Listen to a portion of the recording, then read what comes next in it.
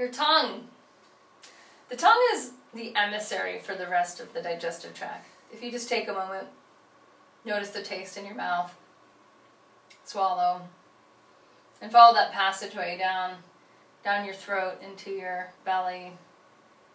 And just notice what's going on in your intestines, and your colon, and your rectum, and your anus. It's like one long snake, right? And the tongue is the very tip of this long snake. Right? And this tongue is an emissary. It decides what to bring in to go all the way down and out of this snake of the digestive tract. It gets to decide, is it spit or swallow, right? Is it in or out? And I want you to start to notice what is going on with your tongue. As we walk this yogic path, and even say you're an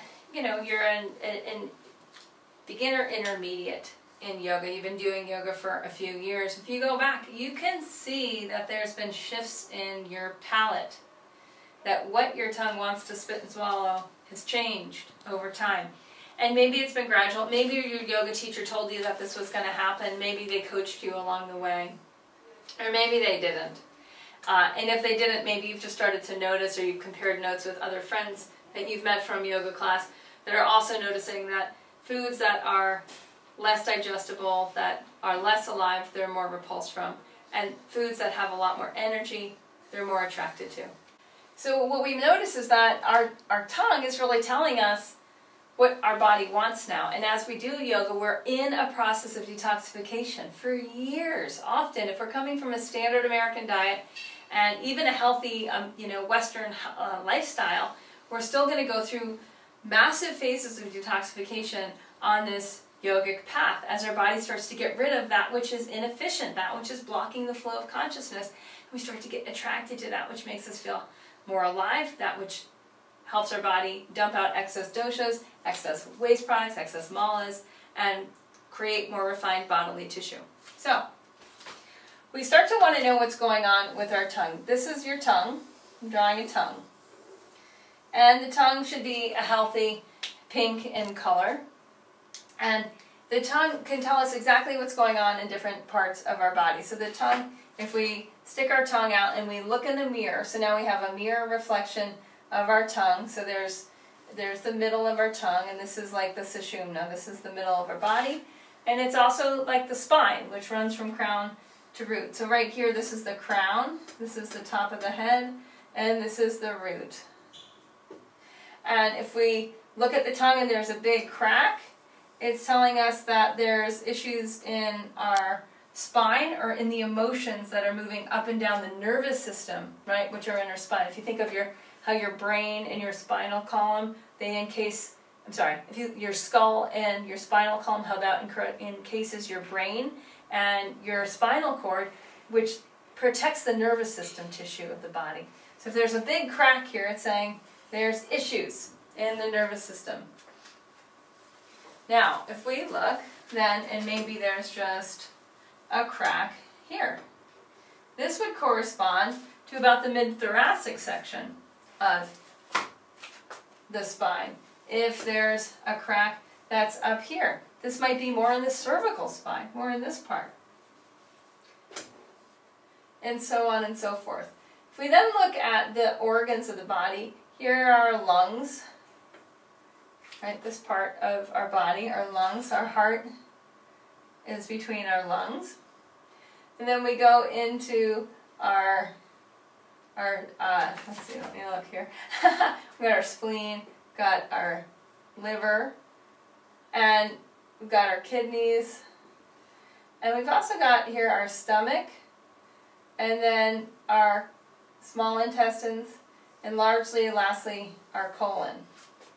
And there's a tongue map. You can see the tongue map either in my Body Thrive book, or you can see it in the handouts that'll come with this course. But you can see this in great detail. I just wanted to talk you through it, because then if we look at what's going on our tongue, we can start to just notice and start to see what is going on. What is the color of our tongue?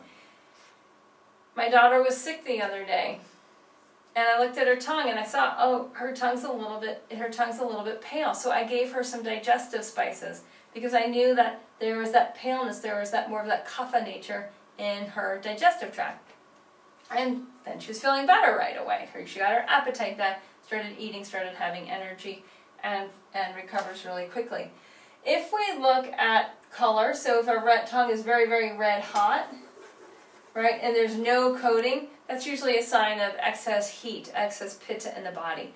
So it's a way of telling us what's happening in our doshas. If our tongue is really dry, and it has more of like a pale to grayish, pale to brownish coloring, that's a sign that there's excess vata. If it's more white or light pink, and there's usually more coating or more mucus on the tongue, then we know that we're in the realm of excess kapha. What I want you to hear in this course is how repetitive it is. Because we're just studying energy, and energy is qualities, the qualities of that energy, whether it's vata, pitta, or kapha energy, are going to show up. Those qualities can't not be there with that energy. Then if we look at what's happening where, say there's a nice color of the tongue, except for in the back, and there's this like patch in the back, and it's looks kind of gooey, maybe a little white, maybe even a little tinge of light yellow. That's giving us information. What it's saying is that, okay, here's where the ascending, transverse, descending colon are. And it's saying that there's some gunk and goo. There's also just what's happening with the intestines in general in this region. Maybe that gunk and goo is extending into the area around the small intestine. So it's telling us where, the more we study our tongue chart, the more we're going to know what is going on. Say there's a big yellow patch in here. That's telling us that there's excess pitta in the small intestine. And if when you scrape it off, there's a thickness to it. There's like a goo. It's like a whitish, yellowish goo. That's saying that there's ama, or there's undigested food that's built up in the digestive tract.